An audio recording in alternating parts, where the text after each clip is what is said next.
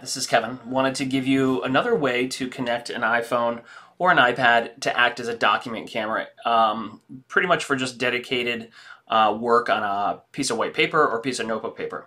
So as the other trainer, the other video host said, you start a new meeting and you do not have to really invite a new person. Instead, in fact, let me pull this out of full screen so you can see it. There you go. So you do not need to invite another person with another account on your iPhone. All you need to do is click Share Screen. And the three options include Share the Desktop, Whiteboard, iPhone, iPhone with Cable. This option is only available on Macs. I happen to be recording this on my Mac.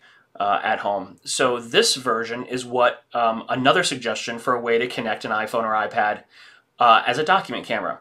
Now it says via AirPlay. On Windows it doesn't say via AirPlay at all. It just says iPhone, iPad. So we're going to click that one and we're going to share my phone. So as the instructions say, you need to make sure your iPhone is on the same Wi-Fi network. She didn't mention that. She assumed you knew these steps.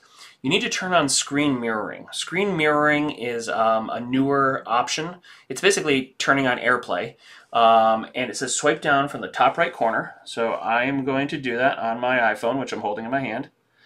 And I see an Apple TV in my house. And I see an option for Zoom Mac Mini 2018. That means Zoom is hosting and it's on my Mac Mini. And you see the entire desktop of my phone. But that's not what we want. We want to use the camera app. Skinny. So for a student in a conference, that might be a little bit tough and kind of smaller. So her video maybe has some advantages because of size.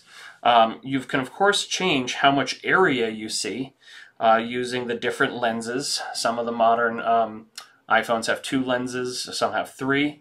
So you can see a wider view, you can see a zoomed in view, and you now balance that on a textbook, on a box, carefully strap it down, and now you just pick up your pen and you make a list of questions and you make a to-do list and you do, as she said, some math, and we can demonstrate that. And you can either record in Zoom or, quite honestly, you could also do your recording right there on the phone. So we're recording for the purpose of training.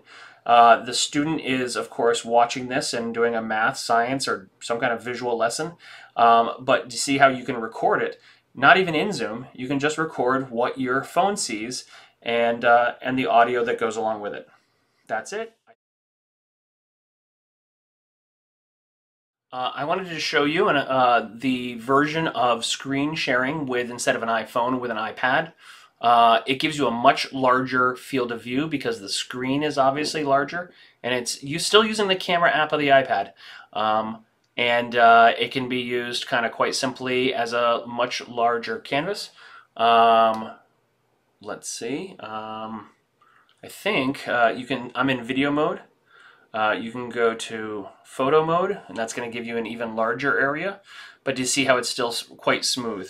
So I'm still using the screen share capability. Now I'm connected to an iPad, and I get a much larger field of view, so much better as a document camera. So if someone had an iPad at home, they could also use that as just a pure document camera using the camera app.